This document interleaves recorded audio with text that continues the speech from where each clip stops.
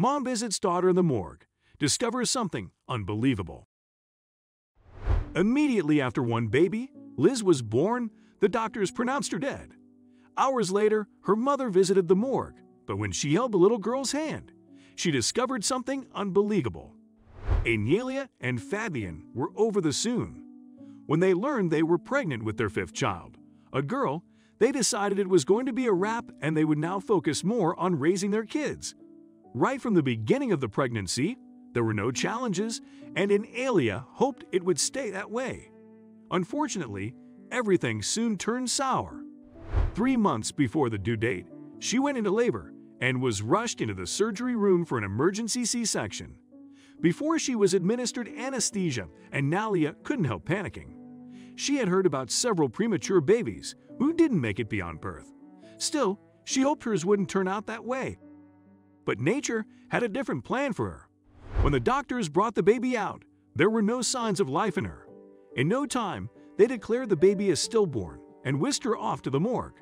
But they made a costly mistake here. None of them stopped to think that it was right to let the couple meet the dead girl. This was a hasty decision they would all count a regret. A few hours after the little girl's body had been sent to the mortuary, the doctor broke the horrible news to her parents. It was such a painful truth, and they shed tears uncontrollably. For Amelia, it would have made a lot of difference if she had just a minute or two with the child before she passed away. Unfortunately, the little girl left without a hello and a bye. This was her parents' deepest regret. All attempts to see the girl failed until 12 hours later. By then, Anelia and Fabian could finally visit the morgue to have one last moment with their dead child. Summoning courage, the couple headed to the mortuary hand in hand, fighting back the tears to their best ability. They planned to just say sweet words to the girl and tell her they were glad she was part of their life. Even if they never really met, they were also going to promise to always have her in their thoughts. It was going to be a tearless, simple, and brief reunion, so they thought. Before they went to the morgue, Anelia took her sister's phone so she could take a picture of the baby for the funeral ceremony and also keep it as a memory. Once there, Anelia got the camera ready while Fabian approached the coffin. After taking one deep breath, he forced the lid open, and right inside the casket was something they could never have assumed in a million years. If it was some kind of joke, then it was too expensive, and whoever was behind it needed to stop, Anelia thought. But when she looked again, she saw the same thing. Her eyes weren't deceiving her. The little girl was indeed breathing, and she even opened her eyes. I pushed the lid aside and saw a little hand. With 5 fingers, I touched it, and then I uncovered her face. Then I heard a little scream. I convinced myself I was imagining it. Then I took a step back and saw her wake up. It was as if she was saying, "Mommy, you have come for me." Anelia said Fabian was starstruck too, and he just kept muttering, "It's my imagination. It's my imagination." But it wasn't. Their girl was indeed alive. But how had she survived 12 hours without any medical assistance? Her parents wondered. But they were still so dazed to even feel any anger or ask any questions. They were just grateful God had given them their daughter back just a little while ago. They were forced to count their loss, and now they had been given a second chance to love and cherish this girl. Swinging into action, Fabian grabbed the girl from her weeping mother, and he ran as fast as he could to the hospital. When he got to the neonatal unit, he screamed at the top of his voice, asking for someone to save his child. There in his arms, little girl was very cold, and he felt like he was carrying a bottle of ice. Soon the hospital was in an uproar. Everyone had heard about the news. So how did this error even happen in the first place? Earlier, a team of doctors had confirmed that the girl was dead. How could not even a single one of them spot some signs of life in her? Even worse, why was she rushed to the morgue without her parents' approval? There were so many questions, and the doctors had no satisfactory answers.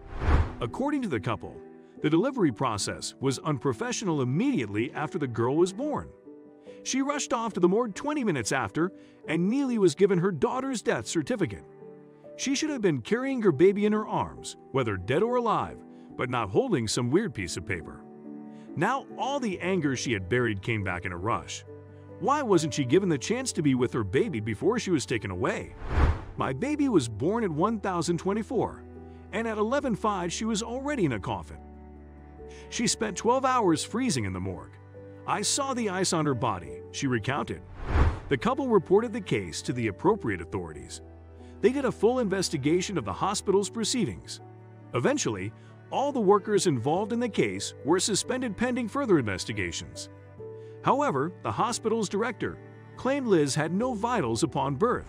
On how she survived at the morgue, the doctors said the cold temperatures must have altered her metabolism and helped her survive.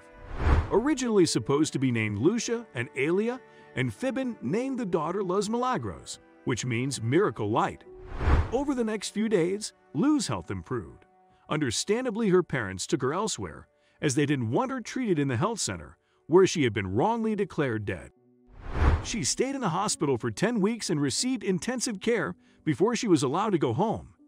Although her health improved, the doctors warned the family that she would need constant medical attention because of how fragile she was. For the next 8 months, things went well. But while everyone would have wished for it to continue that way, it did not. 2 months after celebrating her first birthday, Louie fell critically ill, just like the first time. Amelia held her baby in her arms and ran to the hospital. The only difference was the girl was alive then, but now it seemed like she was ready to say bye. When she arrived at the hospital, little Liz immediately went into cardiac arrest. Tragically, the doctors couldn't save her, and she passed away. The hospital secretary of health said she died of multi-organ failure and disseminated intravascular coagulation, which then led to shock. Before her death, she had developmental problems and was diagnosed with microcephaly. Anelia and Fabian tried to raise funds to travel to China with their daughter so she could get stem cell treatment there. However, doctors never approved of the trip because Lou's health was delicate. Unfortunately, this decision led to her death. It's sad that despite how the girl fought, her parents lost her not only once but twice. Although heartbreaking, her parents are glad that they had a chance to be with her for a year. Now in their memories, she was a happy girl, a survivor who defied the odds.